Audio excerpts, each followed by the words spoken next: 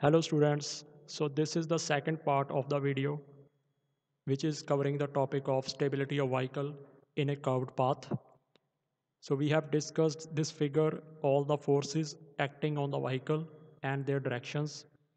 We have covered lateral sliding and we have derived these formulas for the sliding velocity and weight transfer.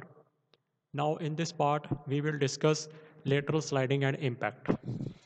Now see carefully. A vehicle sliding or drifting sideways may hit a curbstone or grass verge, which brings the slide to zero in a very short period of time. What does it mean? That when your vehicle is sliding towards the right side, here can be some kind of grass verge or a curbstone, or we can say an obstruction to which the vehicle may hit while sliding, and your sliding velocity becomes zero immediately. After hitting the obstruction or curbstone, your vehicle will experience a force which will tilt this vehicle towards the right side. Means the vehicle will try to overturn, tilt towards the right side. Okay. At that point, your sliding velocity becomes zero immediately.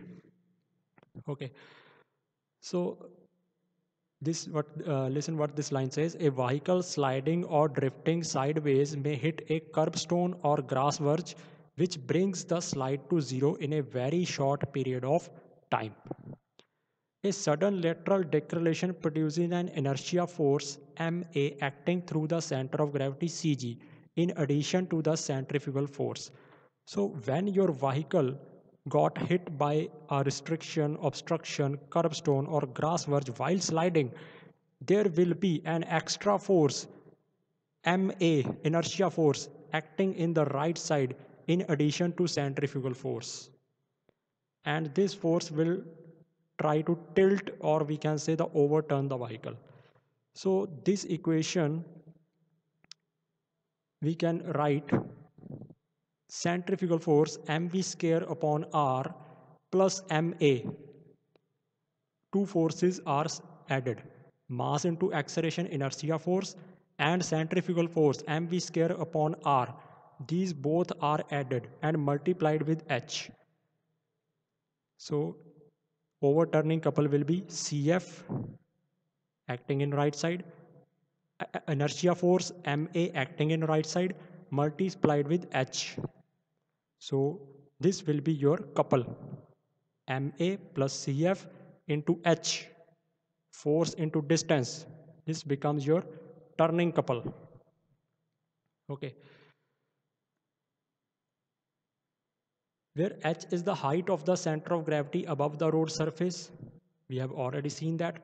R is the radius of the curved path, m is the mass of the vehicle, and here a is the lateral deceleration. A is the deceleration. From here we can take m common. So mh into a plus v square upon r. A vehicle sliding sideways or drifting does not necessarily have to hit an obstruction to provide a dangerous overturning couple.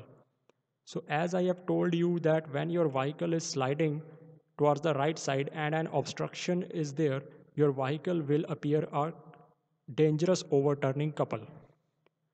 For example, a car sliding sideways in a wet road, suddenly transferring to a dry surface, will undergo a considerable deceleration sufficiently large to cause the overturning.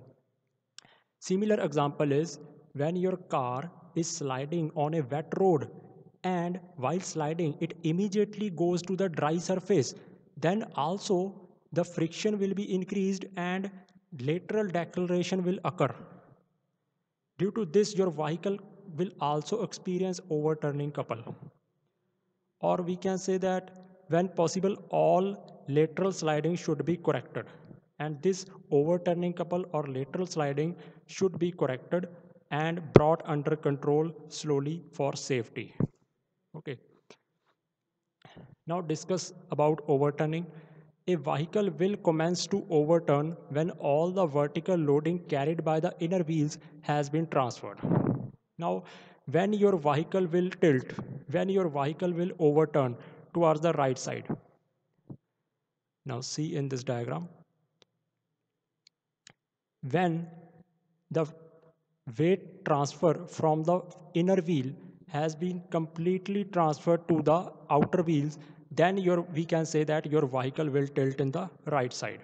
Means the weight of the inner wheel has been completely transferred on the outer wheels, then your vehicle will tilt in the right side. So a vehicle will commence to overturn when all the vertical loading carried by the inner wheels has been transferred.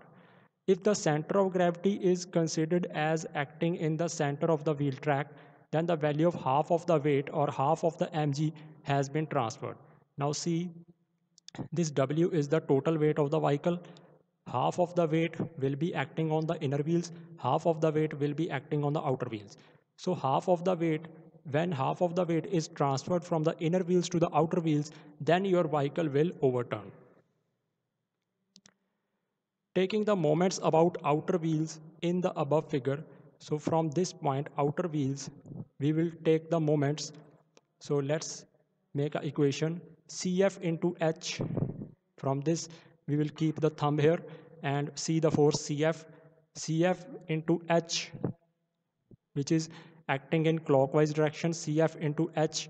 This is the point of reference. CF into H is equal to half of mg into t, is equal to half of mg, half of weight acting here, into t, distance is t.